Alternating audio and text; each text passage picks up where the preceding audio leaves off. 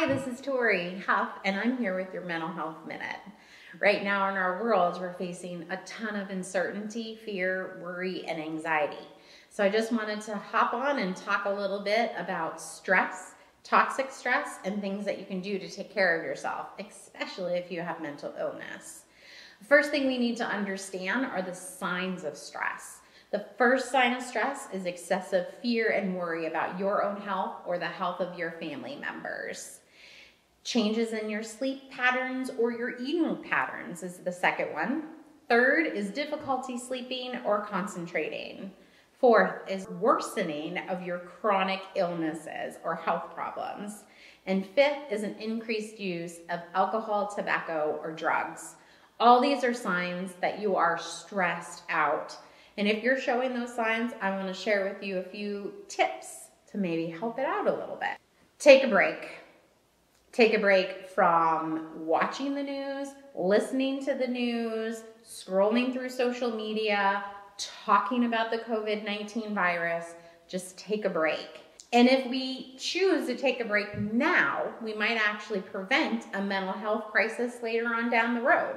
In our house, after 6 p.m., we try and shut off all social media and just take a break and enjoy each other. I know, though, it's really important for us to continue to stay informed, so just make sure that you're using vetted news sources.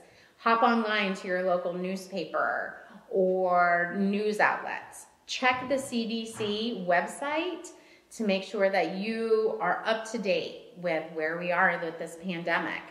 I also kind of want to talk about a little bit about loving your neighbors, loving your community. How can you do that in a safe way when we're asked to be socially distancing?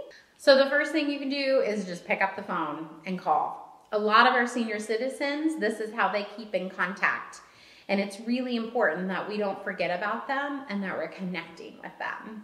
You can FaceTime, you can do Facebook Lives, Snapchat. There's tons of ways that we can connect with one another. So please don't just sit in your house alone. Share your worries with others. Share your anxiousness with others because I bet they're feeling some of those same things. Take care of your body. Practice yoga, meditation. Get outside and take a walk. I've seen a ton of online classes, whether it's dance or exercise classes that you can do, and you can join right in with others who are doing it with you virtually. You can also connect with yourself through arts and creativity. That's actually been a great way that I have found that has helped me. We have done paintings, coffee foam art, music, dance, TikToks. It's been a blast just being able to be creative and using that part of my brain that I usually don't get a chance to use on a regular basis because I'm really busy working. If you don't feel like any of these tips are helping and your mental health seems to be declining, please, please, please reach out for help. Call your doctor. Connect with your existing counselor. You can hop online or call the SAMHSA helpline or contact your mobile local crisis.